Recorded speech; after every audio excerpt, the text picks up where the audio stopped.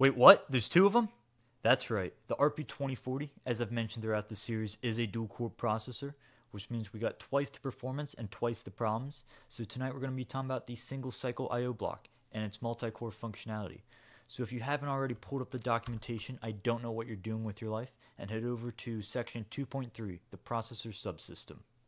So as you can see in this visual, the SIO is this component within the processor subsystem that acts as an intermediate between the two cores. So the structure of the SIO is actually pretty simple. We have the CPU ID registers, the FIFO registers, the hardware Spinlocks, the integer dividers, the interpolators, and then the GPIO registers. So I've already covered the GPIO registers. These are by definition atomic because both cores share them. But for the most part, all the other registers, each core just has their own version. So Core 0 and Core 1 both have their own CPU ID register. They have their own integer dividers. They have their own interpolators. So tonight I'm going to cover each of these registers except for the GPIO registers because I've already covered those. And also I'm going to skip over the interpolators since those can be that's like a whole video in and of itself. Because ARM doesn't have a division operation, it is up to hardware to implement division. So to get feedback from the divider, I think the easiest way is to just blink the number from the LED. So let's create a function. Let's call it LED count, and we will. So all this will do is take a value into a register. Let's say, and also, this is good practice before we get started.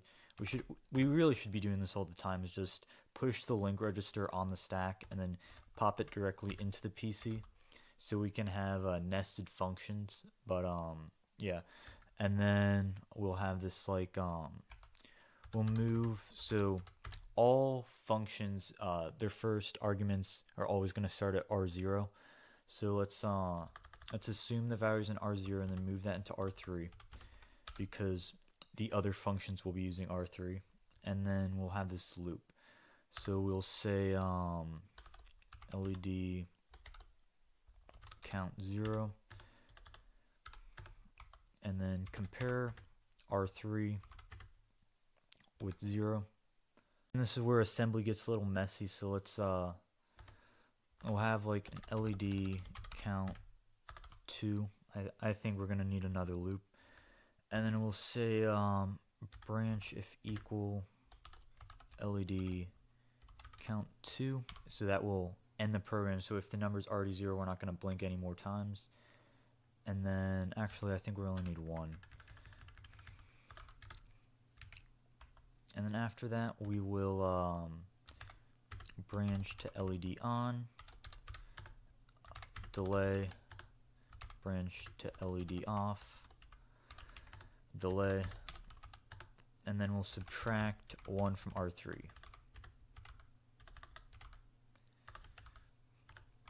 And then go back to the loop.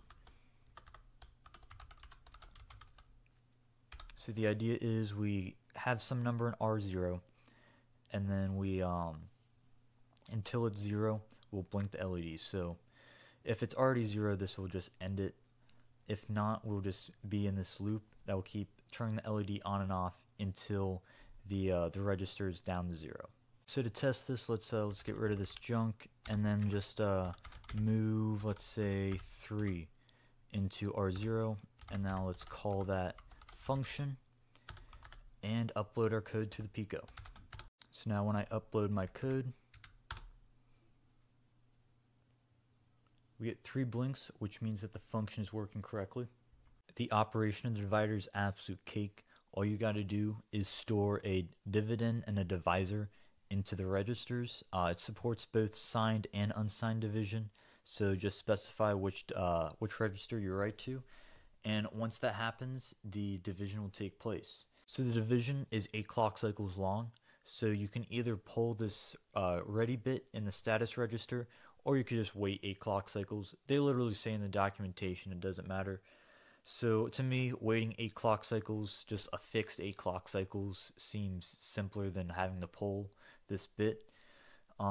So the output will be put in 2 registers. The quotient will be put here, and the remainder will be put here. So after 8 clock cycles, these registers should be filled. And the cool thing about this is that the division also it doubles as a modulo operation, so we kind of get 2 operations in one. So to see this in action, let's get rid of this, and then let's just load our SIO address. So load that into register 0, and then we'll what is that? So let's just do a simple unsigned division. So we'll put 12 here, so that is an offset of, just move 12 into R1, and then store that in 6, so that would be 24. Store that into 24, and then move 13. No, let's do 3. Let's do 3, and then store that into 25, so that is our divisor. And then we just wait 8 clock cycles, so move R0, R0. So after 8 clock cycles, we can get the results back. So let's load the quotient into R6. So that is going to be an offset of 28. So 28, and then let's load the remainder to R7. So that will be one word above the quotient. And now we can get the results. So let's move R6 into R0, and then call our little counting function.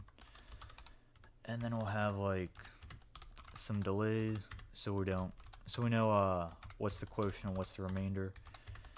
And then after that, we can move R7 into R0. So for 12 divided by 3, let's upload this. And we got a 4. So to see the modulo in action, let's give it a 5 instead of a 3. So for 12 divided by 5, we get 2 for our quotient and 2 for our remainder. Yeah, division's important at all, but everyone really came here to gain access to that second core. So before we do that, we need some sort of identification to know which core our code is running on, and this is done with the CPU ID register. So this register is going to have the same address for both cores, but it's going to return different values. So for core 0, it's going to return a 0. For core 1, it's going to return a 1. So let's take a look at this register. Let's get rid of this code and load, let's just load it into R0, since we'll just send it to the LED count function. The CPU ID is going to be the very first register, so this is just going to be an offset of 0. So if we run this, nothing happens because we're executing this code from core 0. So before we can launch core 1, we have to understand how the cores communicate. So in between the cores, we have these FIFO registers, and this stands for first in, first out, and these are essentially just one-way data streams. So data can only be sent from core 0 to core 1 with this FIFO, and data can only be sent from core 1 to core 0 with this FIFO.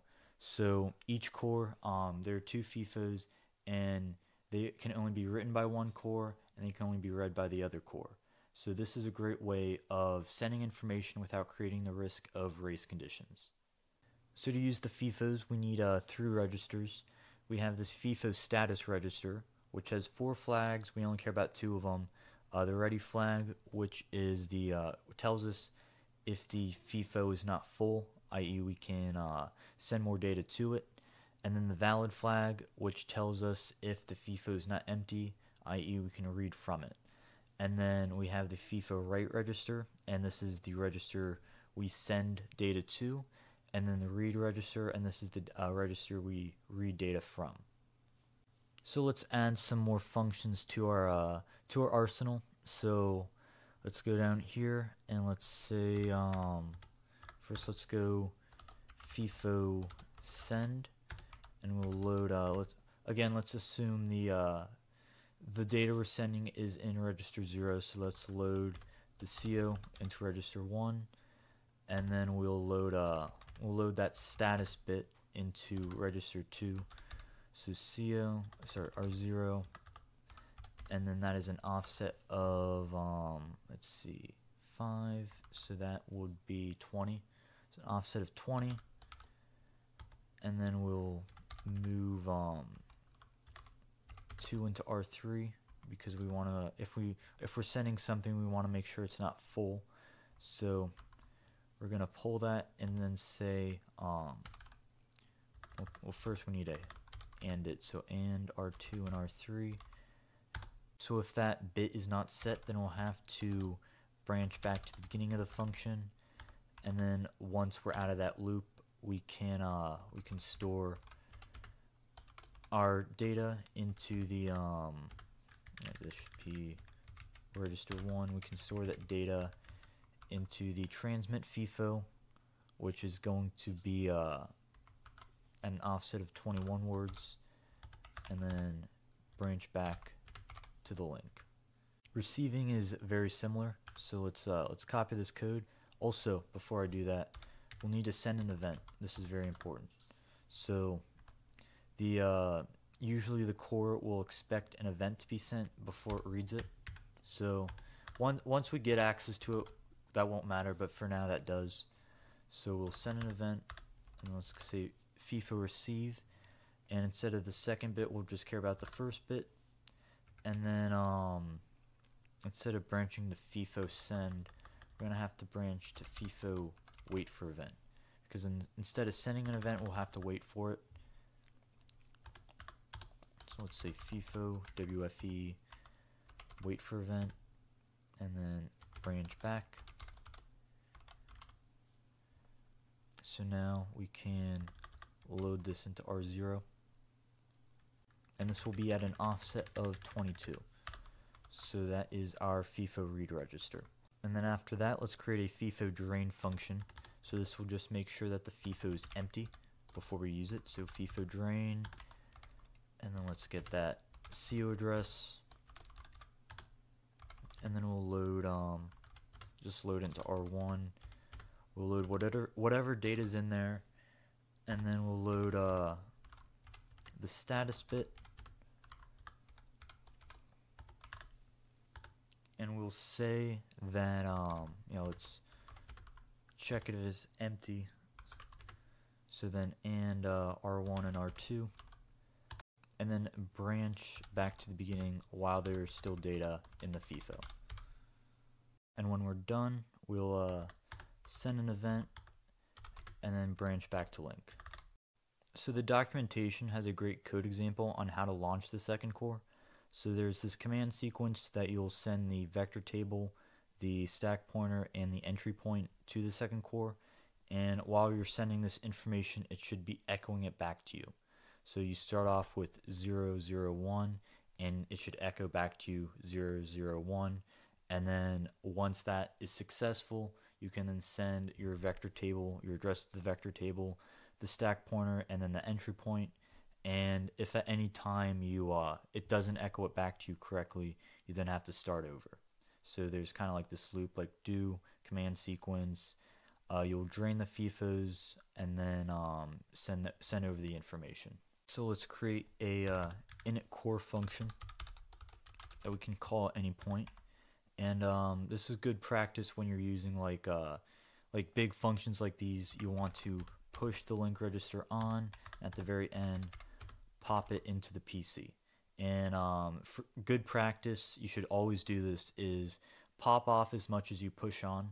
So since other functions are going to expect their values to be in the same place on the stack as they left them. So after that, we can drain our FIFO, so FIFO drain, and then we're going to store we're going to send a 0 over, so move 0, and then branch to the FIFO send, and then we'll FIFO receive that from the FIFO, and then compare our 0 to 0. We're going to need a little inner loop, so init core 0 0, so we don't push on our link register again. And then we'll branch if not equal to init core 0. So that will make us start over, and then let's copy this. So then we'll do this all again, and then we can do this with a 1. But we're not going to have to drain the FIFA this time, so just move a 1 into that. Now I don't actually feel like creating a vector table, so we're just going to send it a SRAM address. Let's just send it to the very beginning, and this is just going to be garbage. We'll just assume it won't have to use it. So what am I doing? Branching to the SRAM. Let's just load let's load it into, it won't touch R3. No, it won't touch R4. Let's load it into R4. And then yeah, SRAM, and then move that into R0, and then we'll compare that. So for the stack pointer, let's just give it let's go down to our SRAM addresses.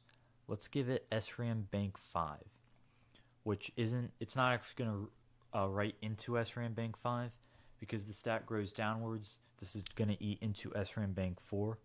So I think it's just a smart idea just to give a core its own bank for its stack. So then let's load SRAM bank 5 in, and then for our entry point, let's go back up here. So let's say at this loop we read this read the CPU ID register.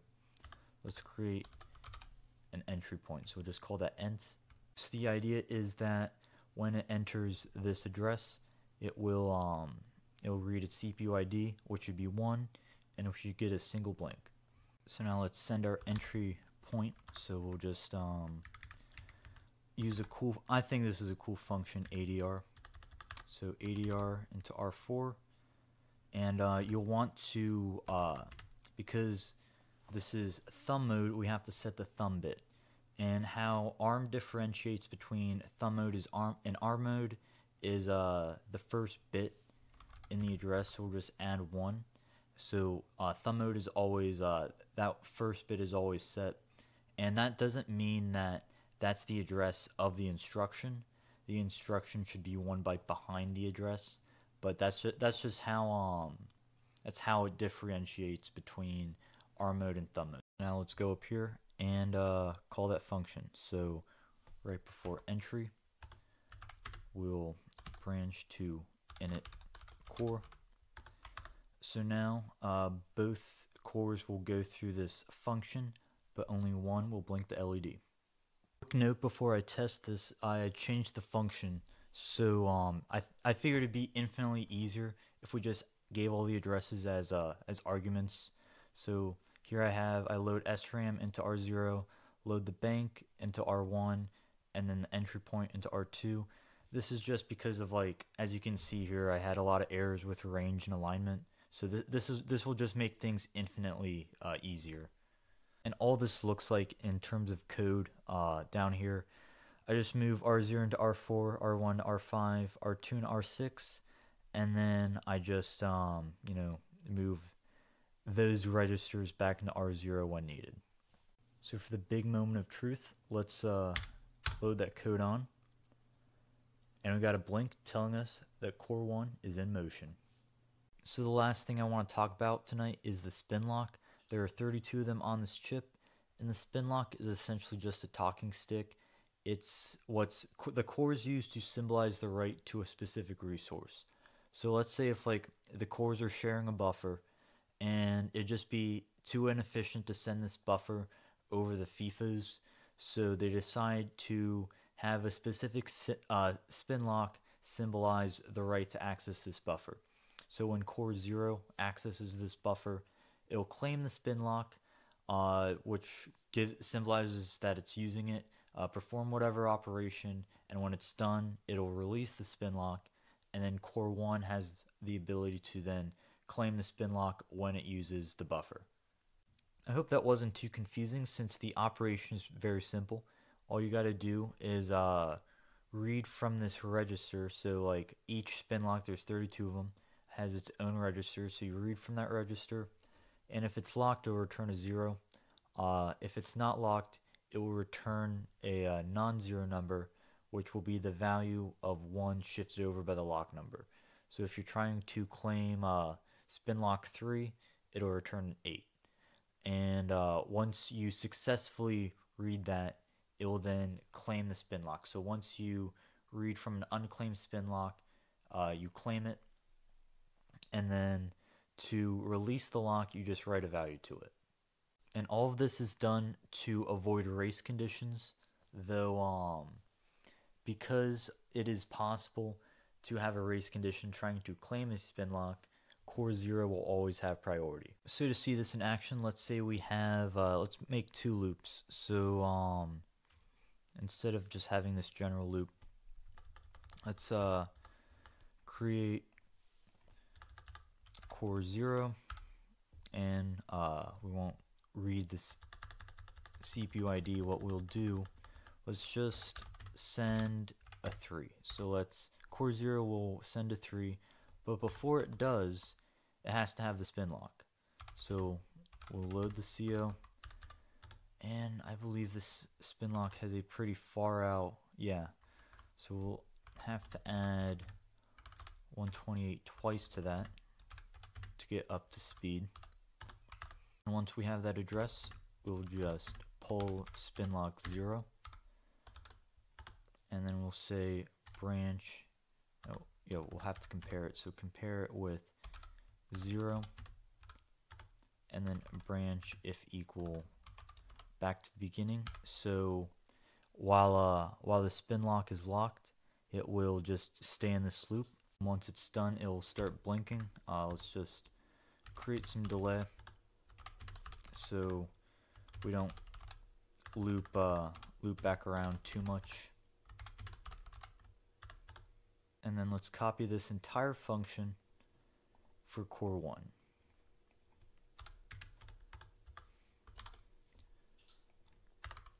So now instead of blinking a 3, let's blink a 5. So we can tell who has the Spinlock by who is blinking their number. And let's load that core 1 entry address into our init core function. So now let's see who gets the Spinlock first. And that looks like core 1 grabbed it, but you can see the beauty of multi-core programming right here. Once one core releases its Spinlock, the other one will grab it. So we're just kind of stuck in this cycle of blink. So yeah.